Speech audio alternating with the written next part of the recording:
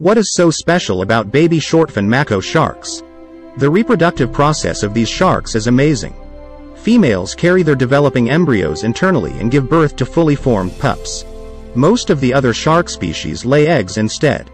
Female Shortfin Makos become sexually mature around the age of 8 to 12 years old. They are pregnant for a very long time. The developing embryos remain inside the female's body for approximately 15 to 18 months. This extended gestation allows the pups to fully develop before birth. Within the female's oviducts, the embryos receive nourishment from a yolk sac until it is empty. After this stage, a phenomenon known as oophagy occurs.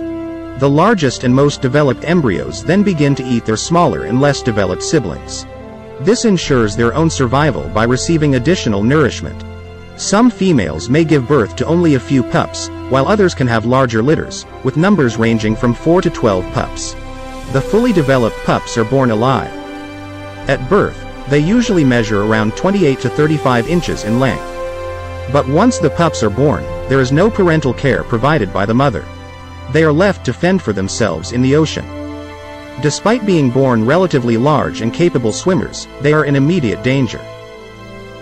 Many fall victim to predators, and their survival rate is very low during the early stages of life. For more facts about animals, click on the subscribe button.